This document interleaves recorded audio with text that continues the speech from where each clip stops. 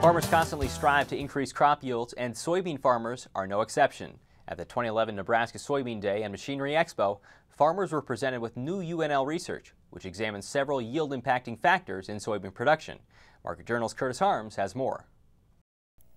As 2011 draws to a close, it's a good time for farmers to look at crop yields. By evaluating this year's harvest, crop producers will be able to begin plans for next year's growing season. At this year's Nebraska Soybean Day and Machinery Expo on December 15th at the Saunders County Fairgrounds, soybean farmers from across Nebraska gathered to hear from University of Nebraska-Lincoln researchers, other growers, and industry representatives about soybean production. One of the presentations at the expo discussed university research in producing high-yielding soybean crops, which can be achievable through proper crop and soil management.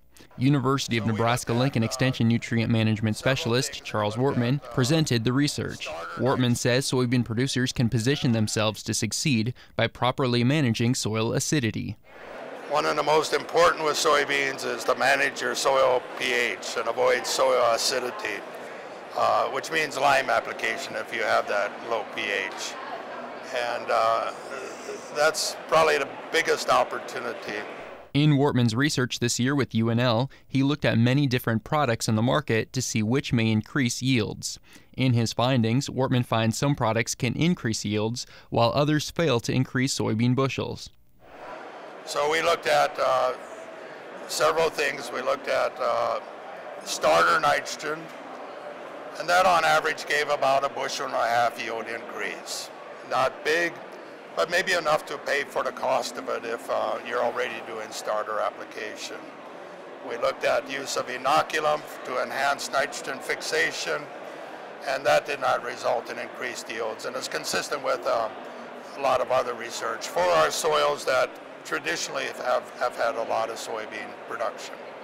While some of the products tested may have not significantly increased soybean yields, Wortmann says many soybean producers continue applying them to fields. He says soybean prices may make these products more appealing. And it's very attractive to use them because our commodity prices have been high, and if you can get a gain of even 2 or 3 bushels, it covers a significant amount of expense. In addition to starter applications, such as nitrogen, the time of year soybean seeds are planted can impact yields. Wortmann says the earlier soybeans are planted, the better.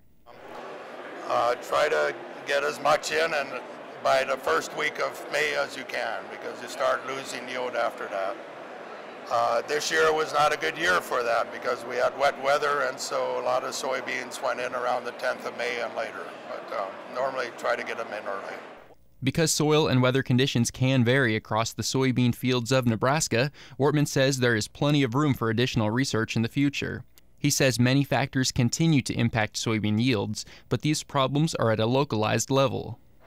For instance, in this area, the Platte Valley, as well as northeast Nebraska, we have some calcareous soils that are holding back yield. They're resulting in iron chlorosis problems. And we know solutions to these, but the problems occur inconsistently across years and often in small parts of fields. And so if it's done, the management is done to correct the problem, it probably needs to be on a site-specific or variable rate basis. For more information on crop production research, visit cropwatch.unl.edu. Reporting for Market Journal, I'm Curtis Harms. Thanks, Curtis. Stay tuned to Market Journal in 2012 as we continue to bring you timely information on crop preparations for this coming spring.